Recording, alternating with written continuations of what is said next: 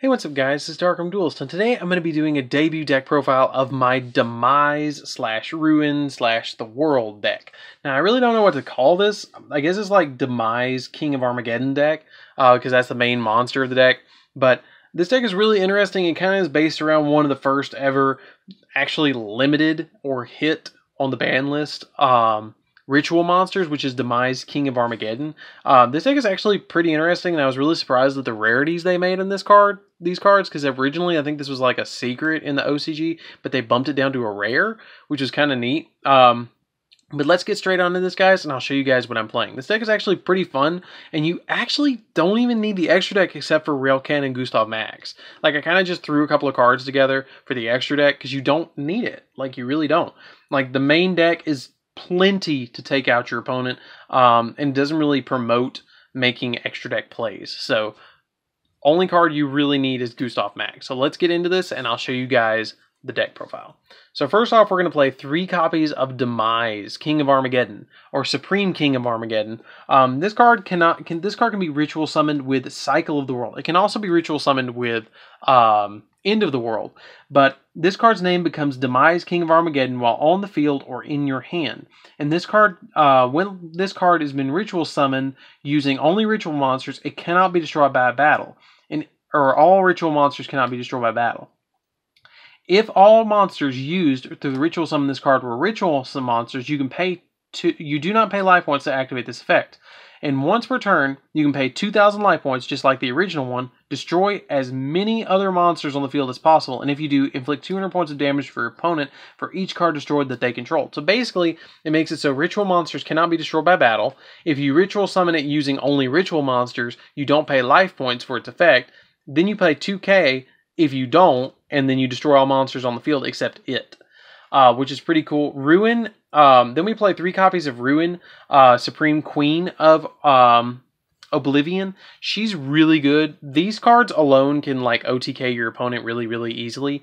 Her effect is that she can you can summon her the same way, but her effect is while this card is in your hand or field, it's treated as Ruin Queen of Oblivion, and this card makes it so all of your ritual summon monsters cannot be destroyed by card effects. So she protects herself from Demise, which goes without saying, because you need to protect, it would just destroy everything, which would just totally suck.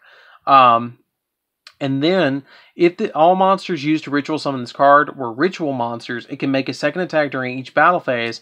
If this card destroys an opponent's monster by battle, you can inflict damage to your opponent equal to the destroyed monster's original attack, which is really good because it's kind of like a Flame Wingman effect, if you guys remember that old card from GX. So like you attack into them, and then like so let's say that the monster had 2,000 attack, they're going to end up taking 2,900 because she has 2,900 attack, and they're going to take the 2,000 plus the 9, so it's 29. So then we play 2 copies of Demise King of Armageddon. I haven't actually seen anybody take this deck profile on YouTube that much. But 2 copies of Demise King of Armageddon. Basically, his original effect is that you pay 2,000 life points to destroy all cards on the field except him, which is pretty much it.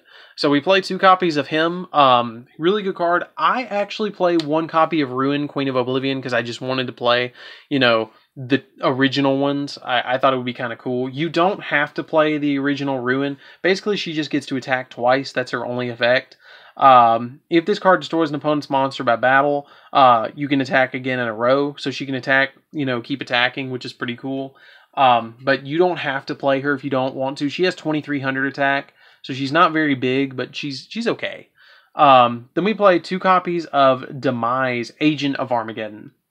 Basically, he counts as Demise while he's in the hand or in the field, and if he's ritual summoned, you can destroy 1 card on the field. You want to face a monster on the field, and you can target 1 ritual monster you control while this card is faceable on the field. Your opponent cannot activate cards or effects in response to the ritual monster's effects, which is pretty cool. And then finally, I play 1 copy of Ruin Agent of Oblivion, or Angel of Oblivion. She's really neat. She can make 2 attacks if this card is ritual summoned. It can make 2 attacks on monsters during each battle phase. And if this card is sent to the graveyard, you can target 1 ritual monster you control while it's faceable on the field. Your opponent cannot activate cards and effects when your ritual monster declares an attack. So it cannot prevent them from being mirror forced. But that's it for the ritual monsters, guys. Let's get into the regular monsters. We actually don't play any traps in this deck, I don't believe. So that's kind of a plus. So we don't have to go through those. So then we play 2 copies of Blackluster Soldier because this kind of is a chaos-ish deck. Usually you end with a board, when I'm playing this deck, I end with a board with a Demise, a BLS, and a Ruin. And that alone is enough to OTK my opponent because I've already destroyed everything on the field with Demise. So, I mean, that's the game right there. So then we play 3 copies of Manju of the 10,000 Hands. This card is really good in the deck because it searches either piece that you need, either a ritual spell or a ritual monster when it's normal summon. So you kind of need Manju. Then I'm playing 3 copies of Implication Talismandra. Talismandra and Kandal are the last monsters that I play in the deck. These cards search each other by special summoning them each other to the field. Also, they let you add ritual monsters and ritual spells. They're actually going to release in Soul Fusion some other cards that are going to let you do that too. I think it's a book and a pencil or like a quill pen that are going to do different things too. But for now, we're just playing these. So all you have to do to summon them is reveal a ritual spell or a ritual monster. Then you special summon them to the field, whichever one. And then you summon the other one from the deck, and they let you add a particular thing. So it's pretty interesting. I really like these cards. They're really good. They actually came out with the Demise support. It kind of went in conjunction with it, so you can kind of play with it.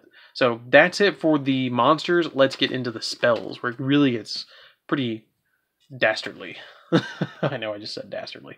So you play 1 Monster Reborn because you want to be able to bring back your stuff so you can do other things. I play 1 copy of Turning of the World. Some people don't play Turning of the World. I like 1 copy of it. It can be used to ritual summon a Ruin or a Demise from your hand or deck. You must also tree monsters from your hand whose total level equal or exceed the level of the ritual monster you ritual summoned, which is kind of cool and kind of weird all at once because it's a quick play. If your opponent destroys your whole board and then enters battle phase, you can flip this card. I don't think you needed it more than 1. I might play 2 of them. I don't know. I couldn't really find room for any more than 1. I like 1 copy in the deck, and I love the artwork of it. So then we play 3 copies of End of the World. End of the World basically lets you ritual summon Demise or Ruin. That's the big thing about End of the World. Then we play 2 copies of Cycle of the World. This card can be used to ritual summon either Demise or your Demise or Ruin. And then its also effect is that during the main phase, except the turn that this card was sent to the grave, you can shuffle this card into the deck and then add an End of the World from your deck to your hand, which is pretty cool. I really like this card too, because now it's like you're playing 5 ritual spells to summon it. Then I play 3 copies of Breaking of the World. This card's like, when you summon out a Ruin or a Demise, it lets you draw a card, and then it lets you destroy a card on the field. Also, it has the effect of that once per turn, you can target a ritual monster you control, show 1 ritual monster in your hand, and until the end phase of the turn, the monster on the field becomes the level as the monster in the hand. So it can let you, if you have the little level 4 on the field because you ritual summoned it, or you ritual summoned out the level 8 Demise or Ruin, you can make them 10 to go into the bigger one, which is kind of cool. So I play that. If you don't want to play Breaking of the World, you can play Ritual Sanctuary instead, because it kind of works more with Ruin than Demise. So you can play that if you want to. I play 2 Terraformings just so I can search it. That's kind of like my big thing, because you can search as in deck thins, because it lets you draw an additional card, which can let you summon more Ruins and Demise, which is kind of cool. Then I play 2 copies of Pre-Prep of Rites, which is Preparation of Rites. You can add a level 7 or lower ritual monster from your deck to your hand. Then you can add a ritual spell from your graveyard to your hand. I only play 2 because you only can search the little ones with this, because it only lets you search level 7 or lower, and Big Demise is an 8, and so is Ruin. So it only lets you search the little ones, which kind of sucks. The Angel or the Agent. Then I play, for the last 3 cards of the deck, I play 3 copies of Pre-Preparation of Rites. Now the really cool thing about this is you can search any of them, because they all count as Demise and Ruin.